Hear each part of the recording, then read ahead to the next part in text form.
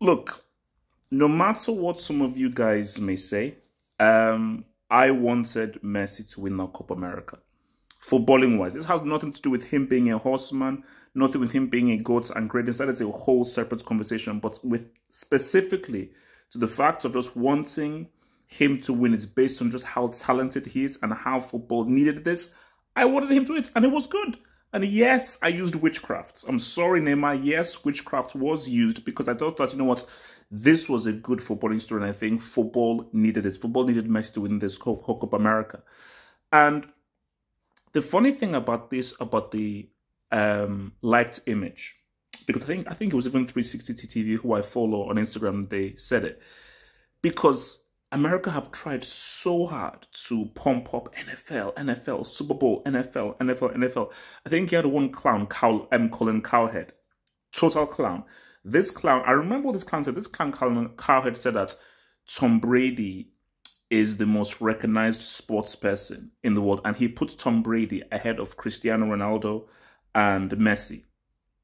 I was like, how much of a bubble can you live within to think that Tom Brady, who most people on the planet most people think that Tom Brady is just some guy who works in the mechanic shop.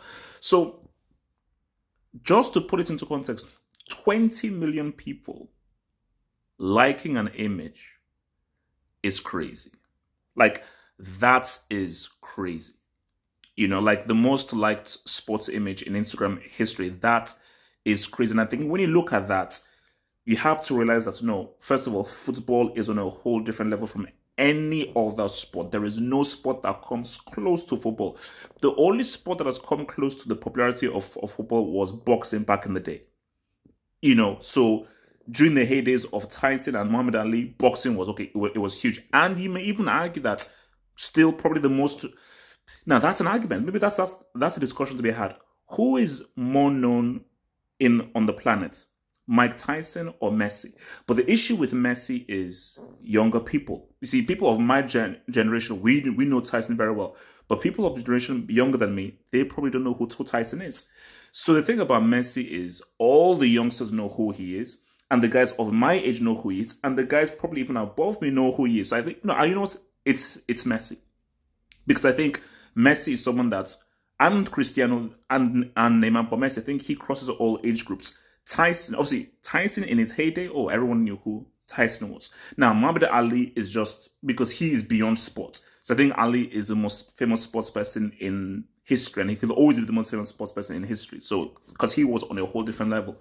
But I think it just shows you that, nah, man, this football thing is different. You know, 20 million people liking that image because there were people that were waiting for this to happen, that were desperate for this to happen. And you know what? Shout out to your boy. Like, shout out to your boy Messi. He got it. You know, he did his thing. And I think that football needed it. Football needed Messi to win this, because if he had missed that 1v, if after missing that 1v1, Brazil had now won on penalties, so basically self-harm. But yeah, just putting into account that I don't want to hear about NFL. I don't want to hear about the Super Bowl. I don't want to hear about Tom Brady. I don't want to hear about any of those other sports. None of these sports, American sports, come close to the gargantuan popularity that football has. And my thing is, and this is even another question, when all is said and done, when Messi and Cristiano retire, will there be any footballers or sports people that can match their popularity? Tell me in the comments below. Like this vid, subscribe, one love.